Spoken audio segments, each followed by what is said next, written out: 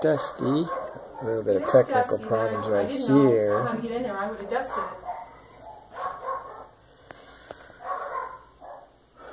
It's got some pretty hard hammers. It's very nice piano. Pretty architecture. The legs and this case is just excuse me.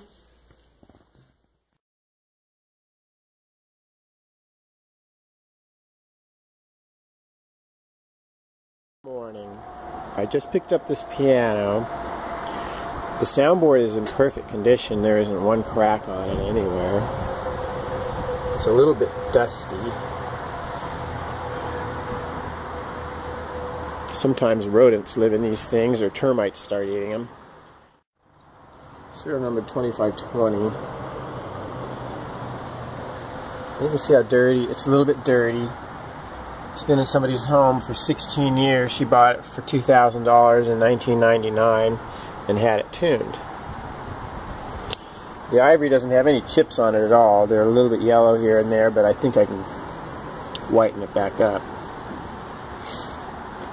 But the amazing thing about this piano is that the lady told me it was in tune, so I started to play it and it sounded like it was in tune, but sometimes my ears deceive me. So then I checked it, and it was in perfect tune after 16 years, and I never would have believed it if anyone told me that could happen, you know? And when the whole day was over, she gave me a whole bunch of books, and this book was on the top, right here. That book was on the top.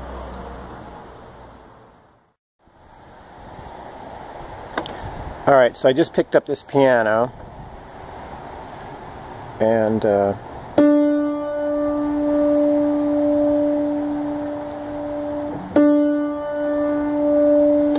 this is D4. Just so you can see, this piano has not been tuned in 16 years. D4 on 440 right there.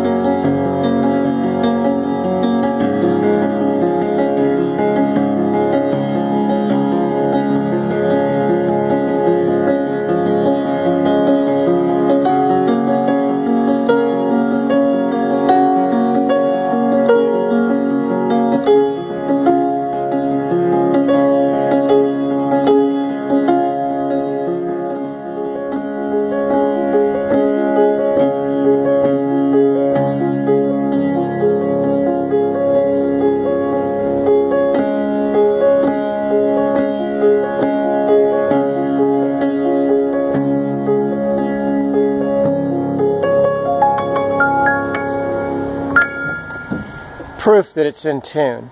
Amazingly enough. I even just moved it here and it's still in tune. The last piano that I got like this, I paid $250 for it, and after 16 hours of tuning, I broke 5 strings. This piano is still in tune. I figured I wouldn't pick it up, you know, when I was driving out to look at this piano. I was thinking, well, you know, pianos are this old, I don't care what they look like on the outside, I'm tired of working on pianos, you know.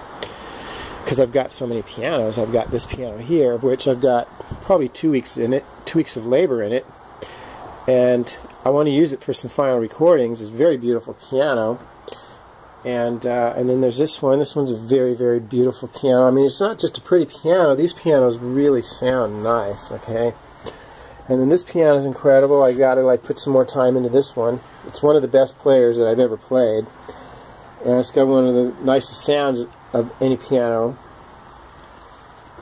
And then there's a Grinnell in the back of this building here. But anyway, I just wanted to document what's going on, because